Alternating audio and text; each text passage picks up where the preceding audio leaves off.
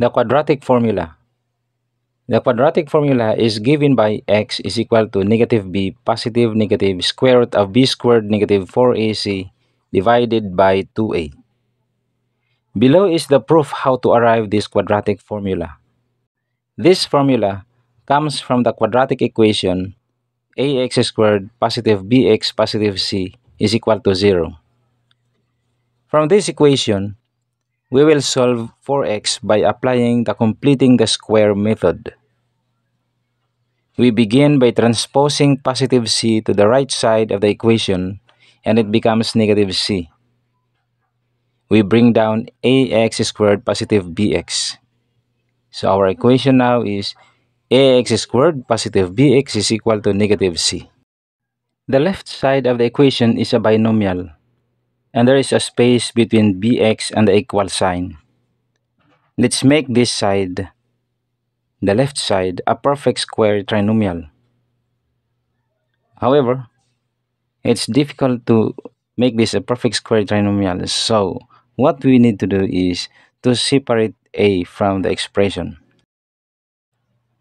We separate a by factoring the expression, so we have these factors. And bring down negative c at the right side. Inside the parenthesis is x squared positive bx over a. Notice here that the coefficient of x squared is only 1. And it is now easy to make this a perfect square trinomial. So for the meantime, let's add a blank. And we will add an expression here to make it a perfect square trinomial. So to do that, we multiply b over a by 1/2.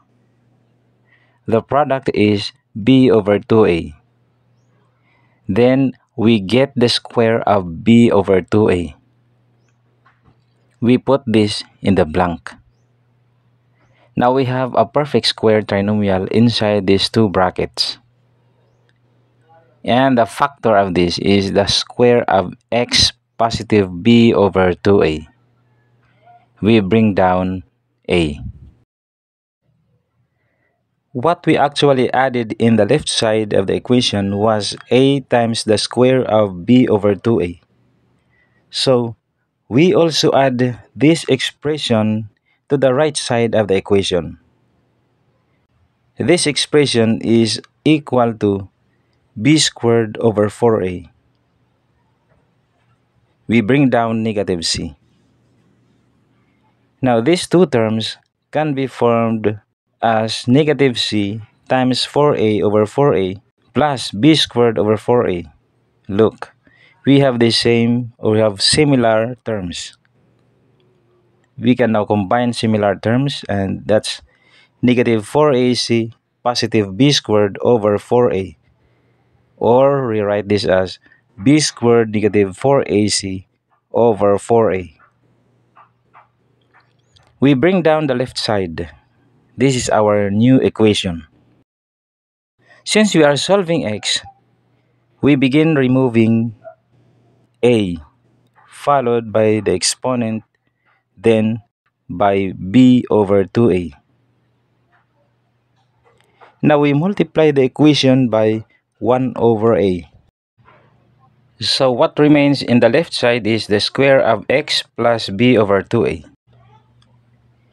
Simplifying for the right side, we have b squared minus 4ac divided by 4a squared. From this expression, we want to remove the exponent, so we have to extract square root. We have the square root of the square of x positive b over 2a is equal to positive negative square root of b squared negative 4ac over 4a squared. And in the left side, what remains is only x plus b over 2a. While in the right side, we have the square root of 4a squared, and that is 2a. That is found in the denominator. So we have positive negative square root of b squared negative 4ac divided by 2a. Now let's take away b over 2a at the left side in this equation. So we have x is equal to negative b over 2a positive negative the square root of b squared negative 4ac divided by 2a. Notice here we have the same denominators, that's 2a. So finally, we can come up with this x is equal to negative b positive negative the square root of b squared negative 4ac divided by 2a. We have proved the quadratic formula.